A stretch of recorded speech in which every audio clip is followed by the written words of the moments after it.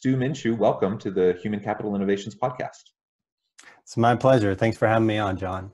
Yeah, it's been fun chatting with you in the pre-interview and getting to know you a little bit, and I'm excited to have a chance to chat about your area of expertise, which is helping entrepreneurs overcome the mental roadblocks that they face when they're leading their business. So today we're going to be talking about responding to workplace mental challenges as a leader, both for the leader themselves, but also for their people, for their team.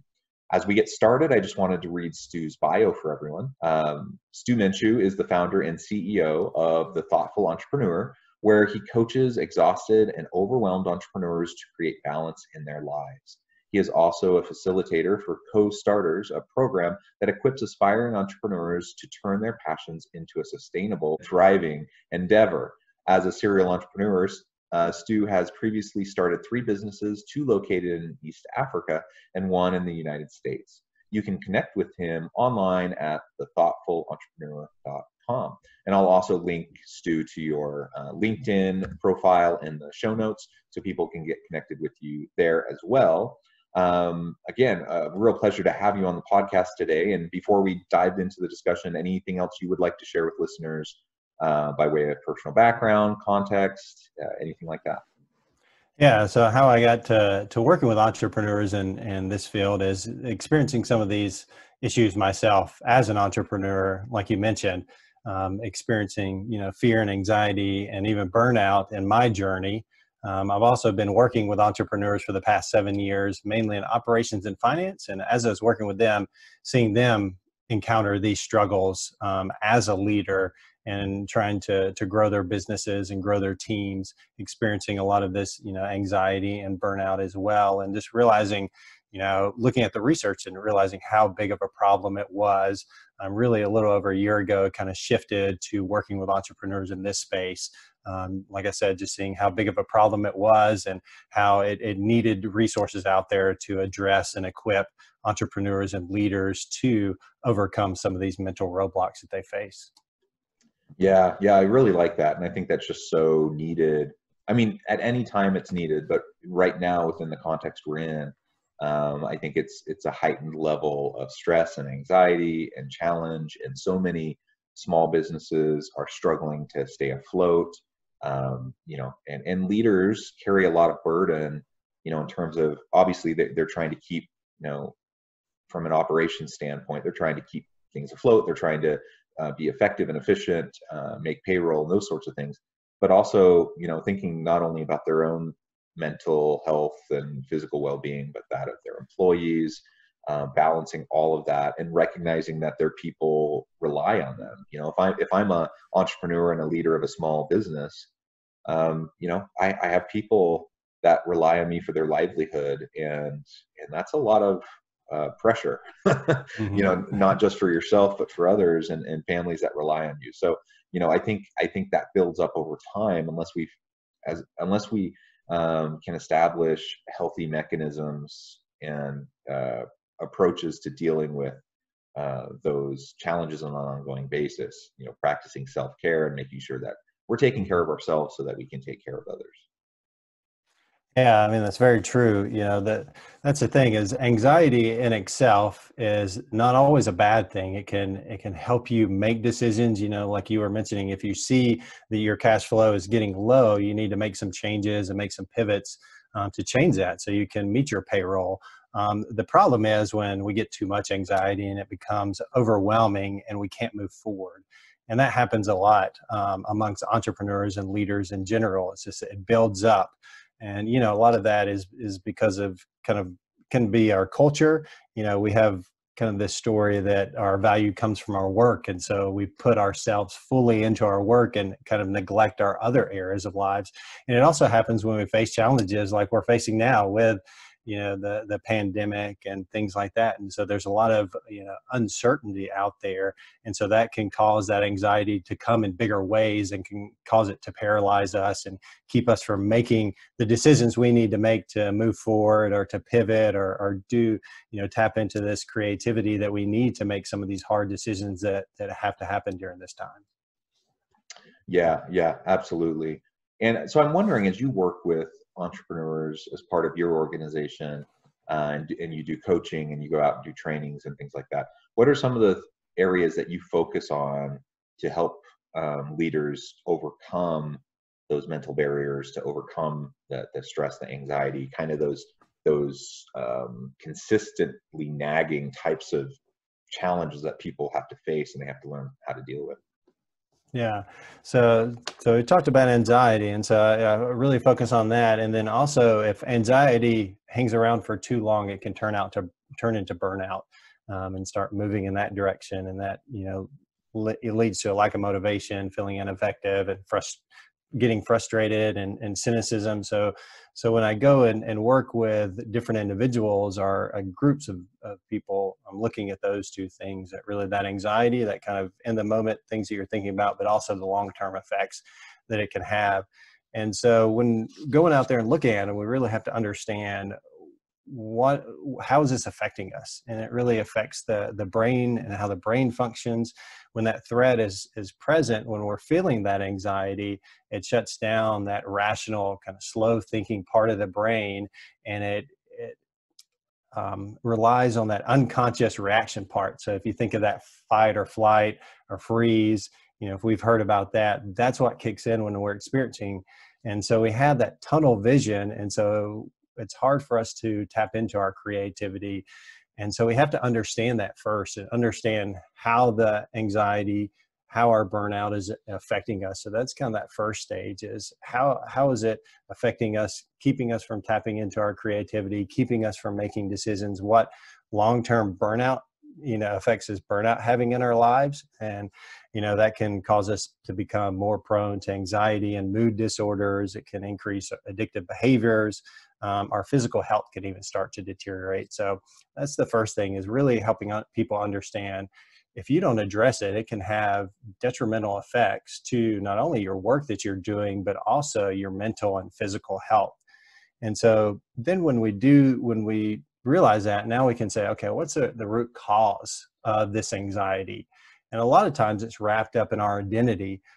For example, if we view ourselves as being successful, whether that's a successful leader or a successful entrepreneur, that can become our sole focus. And we, do things day to day in our lives that are going to hopefully help us succeed and get power and authority and admiration. And this could be happening even below our awareness. It comes from messages from our culture, maybe books we've read, what are, how we view what a successful person is. And so when we do that and we get our value from those things, that can really burn us out, and we can, sacrifice other parts of our lives, even though we may be, husband or a wife or a mom or a dad. We tend to sacrifice those relationships in order to, get this success. And so we've got to realize that we may either consciously or unconsciously have those identities in our mind, that's what we're trying to become. And we've got to realize that maybe that's detrimental to some of these other relationships. And if it is, well, then I have to go back and reframe, what is my identity around the work that I'm doing? And how do I start to change the way that I'm approaching that? How do I start to change the way that I'm viewing myself? And what does success mean for me? Is it really just my, work relationships and, what I'm doing in my work? Or do I want to see success in other parts of my life, with my relationships, with my family, with my friends, with myself, and how I'm taking care of myself? So you've really got to dig into, okay, let's find out how these anxieties are affecting you. And now let's deal with the root causes of what's causing those identities in your life, and start to address, those types of issues. Yeah, you raised some really, really important points. And I think that identity issue and just grappling with our sense of self, what drives us, what motivates us, why are we doing what we're doing? Asking those types of questions is really important. And it's hard internal work that we have to do, because we get socialized, to prioritize certain things. And frankly, I think a lot of people never really question it. They never even look to disrupt, what they feel expected to do, or what they, how society defines success. And so they go down a pathway, and then, sometimes they find themselves 20 years into a career really realizing that they don't actually like what they're doing. They don't, it doesn't fit with them, but they were doing it because they felt like that was what they should do. That's what people expected of them to do. That's what success looks like, without realizing they made all these choices along the way because of those external expectations, not fully realizing, what matters most to them and what should be driving them towards their Mhm. own personal definition of success. That's, and that's hard work, and there's no like blanket answer. That's the issue is, we can't go on what society frames as successful, because it's going to be unique to you and to me and to Mhm. our family context, and it's different for everybody. There are common principles, of course, but everyone has to make those decisions. And I feel like when stress and anxiety and burnout are high, there's often an incongruence that's present with individuals and their life situation. Whether that's incongruence in home life, incongruence in work Mhm. life, whatever. Um, and we have to find ways to address that. We have to be willing to address it. Otherwise, we're only going to ever put band-aids on the problem. We're never going to really Mhm. address the core issues, as you were referring to. But that's hard work, and a lot of people don't like holding up the mirror in front of them and really critically analyzing themselves and going through that self-reflective process.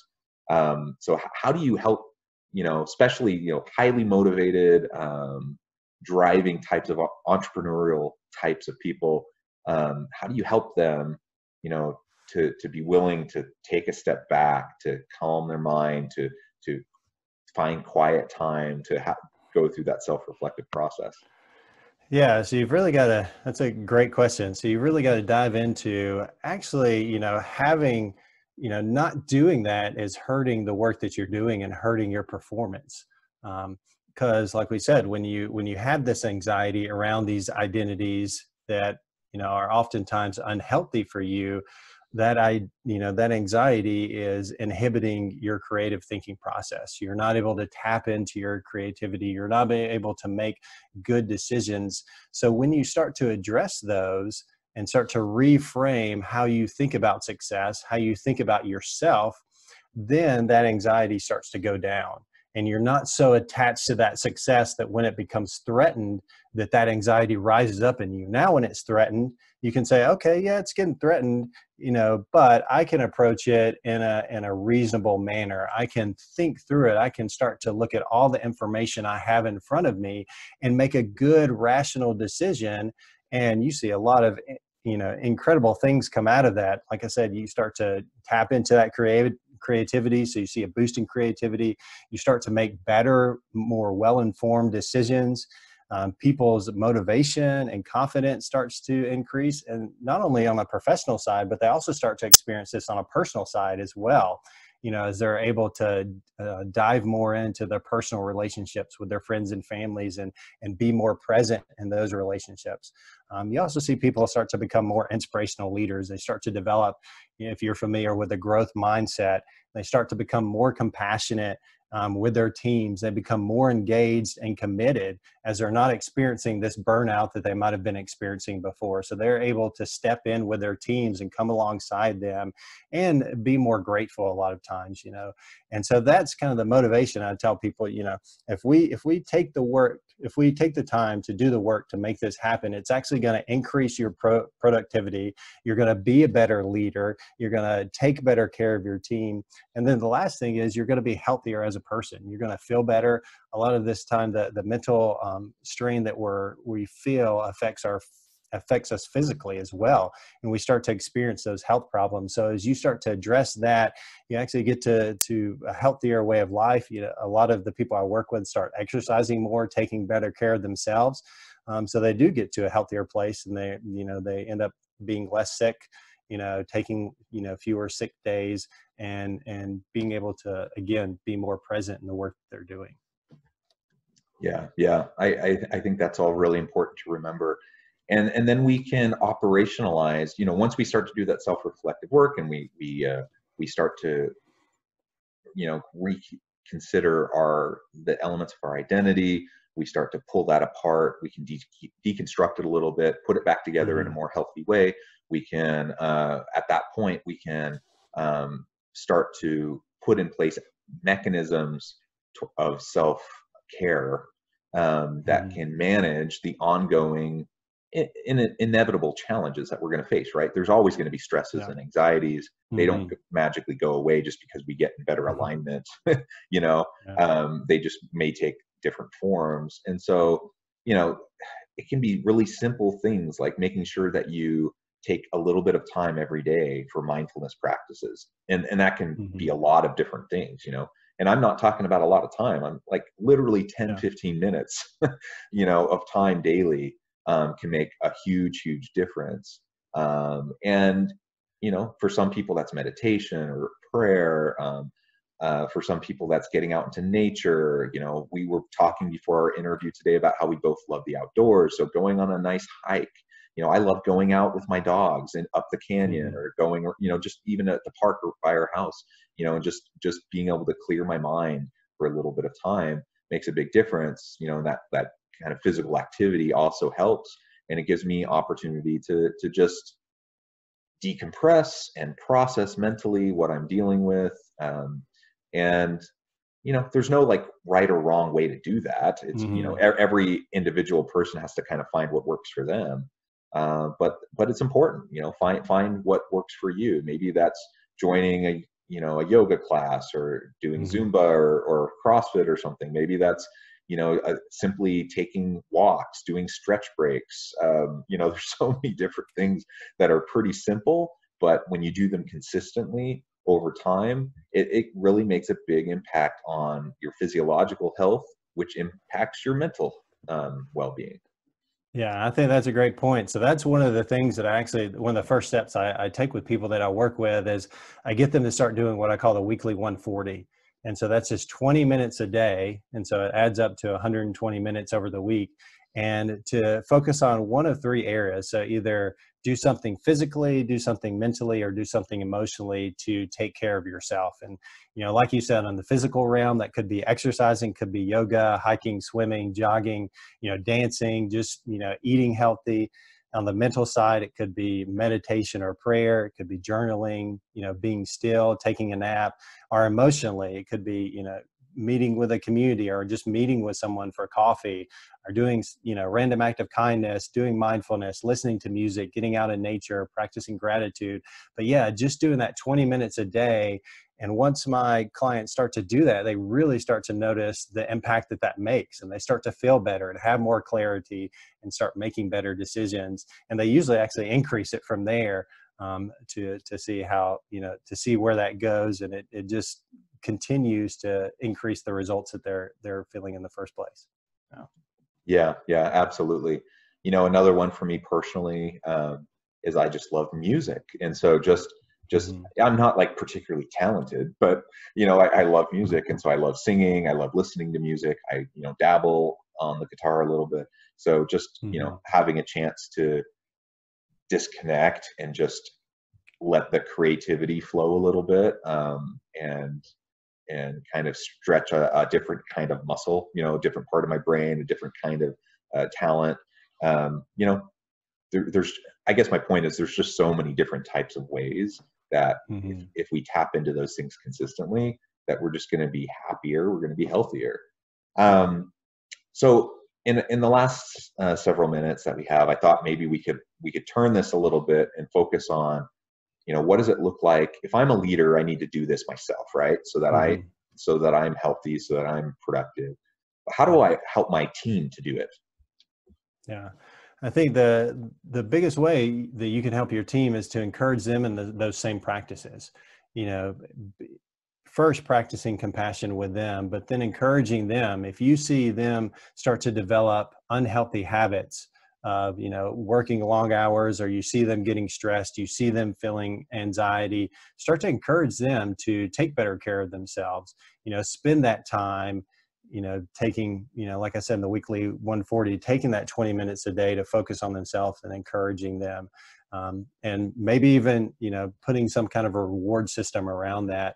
If they have a streak of every day of being able to take care of themselves, whether that be physically, mentally, or emotionally, because, it's important to do that, because we talked about increasing your productivity, but that's going to help your team as well. It's going to help them get to a better state. It's going to help them make better decisions, tap into their creativity, and improve the team's performance at a whole. So it's really important that you encourage these types of activities within your team, encouraging them to take better care of themselves. Yeah, absolutely. And you said it. From a business case perspective, there's tremendous benefits to an organization for focusing on these things.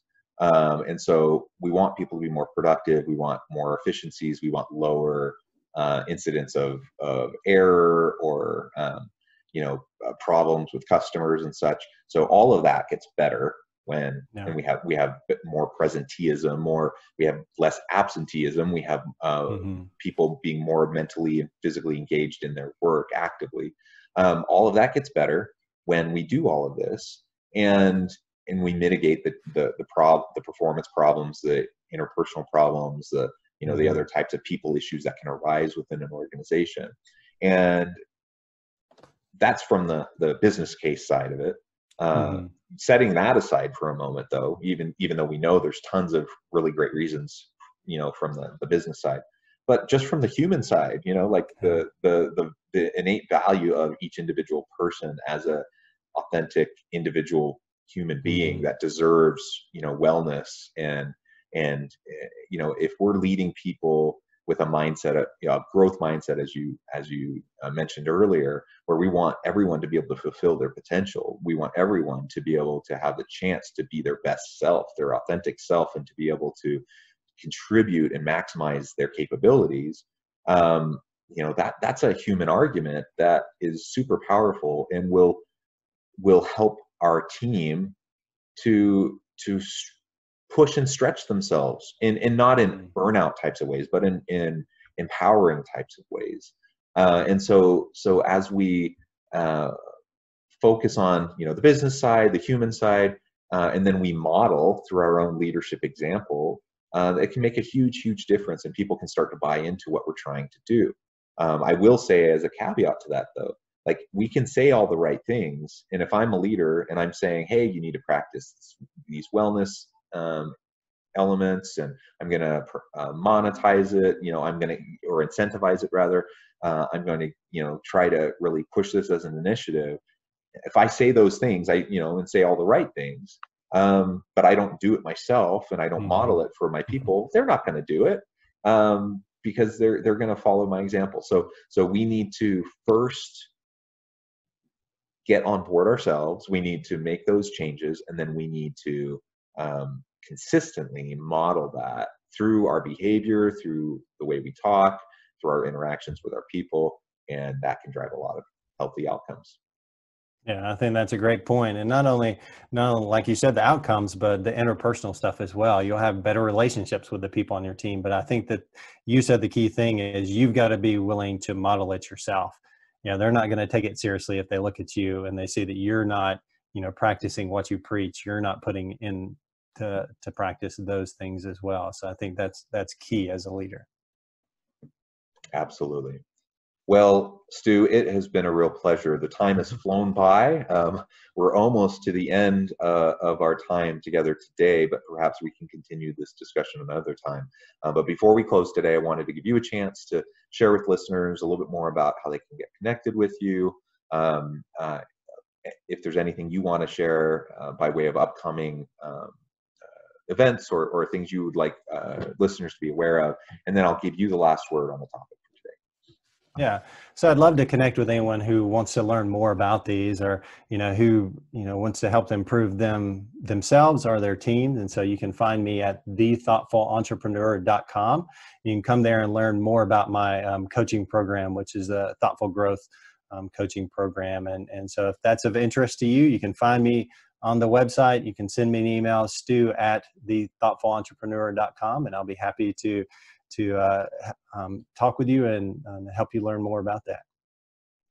Excellent. Excuse me. Excellent. Again, it's been a real pleasure talking today.